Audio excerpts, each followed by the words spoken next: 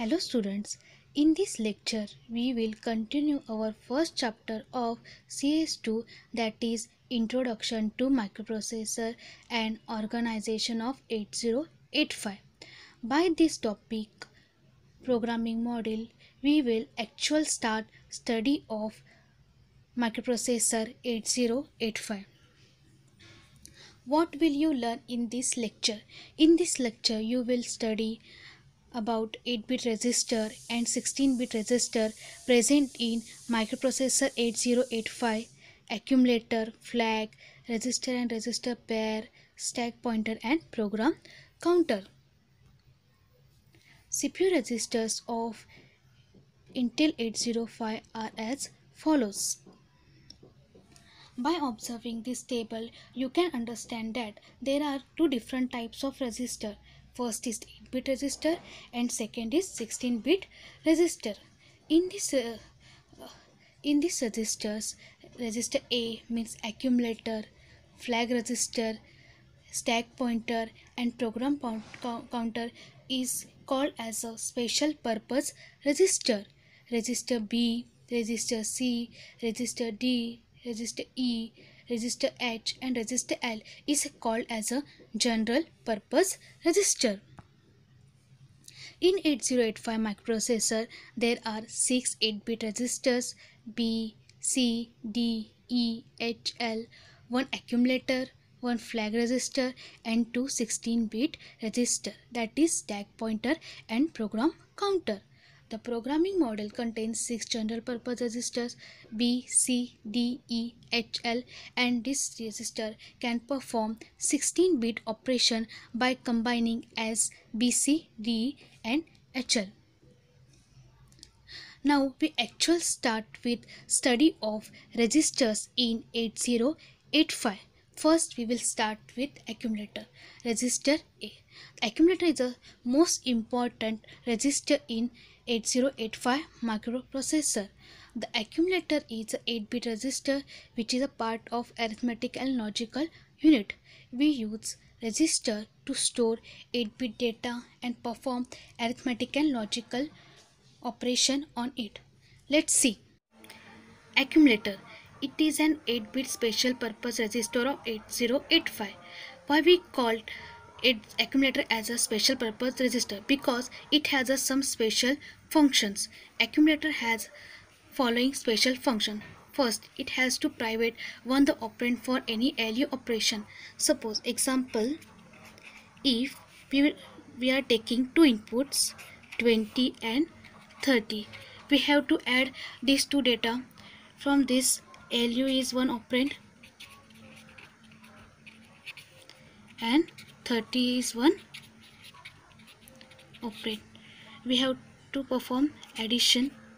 That time we have to compulsory store one operand into accumulator. So in this we will store 20 into accumulator and 30 into any temporary resistor. Temporary resistor means we can store 30 into any temporary resistor like resistor B, resistor C, resistor D, resistor E, resistor H and resistor L. After performing addition, we will get result 50 and the result 50 by default stored into the accumulator. That is second functions. It has to accumulate the result of ALU operation. So accumulator accumulate the result of ALU operation. The third, it also works as a wire resistor for input output access. That is, whenever data is read from an input device, it comes in accumulator, and similarly output device gets data from a accumulator. Suppose if we are entering data, suppose if we are entering data through a keyboard into a microprocessor, microprocessor fetch that data. Microprocessor will fetch that data and store that data into the accumulator. So the data entered through a input devices comes into the accumulator. After that, microprocessor process that data. He will perform arithmetical or logical operation on that data. After performing the operation, the microprocessor store that data, that the result into the accumulator. After that, the accumulator pass that data, that result, to the output device. That's why we called the accumulator as a wire resistor for input output access, because when we enter data through the keyboard to the microprocessor will fetch that data from keyboard and store that data into the accumulator. After that, accumulator after that, a microprocessor process that data. He will perform any logical operation or any arithmetic operation. After performing the operation, microprocessor pass that data, store that data into the accumulator. After that, accumulator pass that data, store that give that data to the output device. The second resistors present in 8085 microprocessor are the general purpose resistors B, C, D, E, and HL. May be used as a 6-8 bit or as a 316-bit resistor depending on the instruction being executed. The 8085 contains 6 general purpose resistors of 8 bits each, named as a B, C, D, E, H, and L. B, C, D, E, H, and L can be used to store 8 bits of data or can be used to form a register pair to store 16 bits of data or to store 16 bits of address. The valid register pairs available are B, C, D, E, and HL. The user cannot form a register pair of his or choice like CD, BE, etc. A few instructions use the BC and DE register pair as address pointer, but normally they are used as a general purpose data registers. The third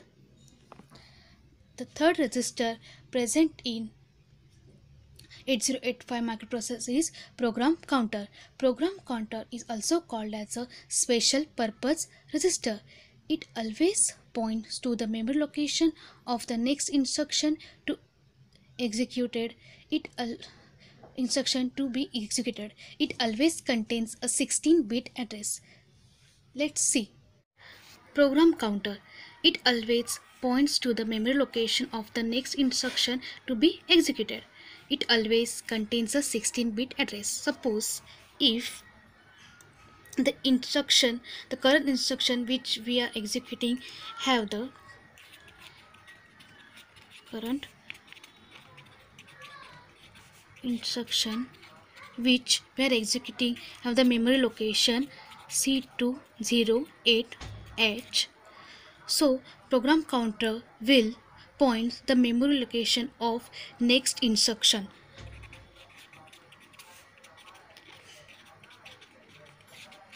So if the next instruction have the memory location C209H, that time the program counter will point the memory location C209H.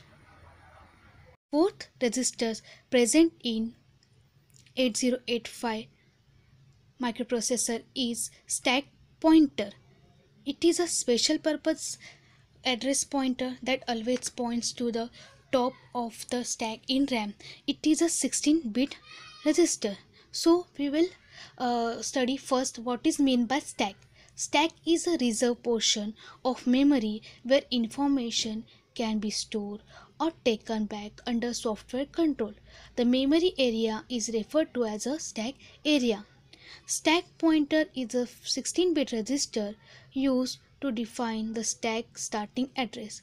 It always points at the top of the stack. It is used to keep track of data stored on a stack. The stack pointer is decremented after each stack write operation and incremented after each stack read operation. The stack pointer is loaded with the initial value by means of transfer type instruction.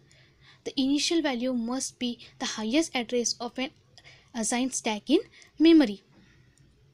The function of stack pointer is to point a memory location in the read-write memory to hold the address of the most recent stack entry. To store binary information temporarily during the execution of a program, we will use the stack pointer. In microprocessor, the fifth register is flag register, the most important register which shows the status of the result present in accumulator. It contains 5 1-bit flags containing CPU status information. These flags are then used by conditional jump, call and return from subroutine instructions. The flag register shows status of the final result, that is carry is generated or not, the result is positive or negative, the result is zero or non-zero, the result is even or odd. This all status is shown by the flag register. In this lecture, we learned that in 8085 microprocessor there is two types of registers. First is 8-bit register and second is 16-bit register. In microprocessor 8085, six general purpose registers are present: register B, register C, register D, register E, register H and register L.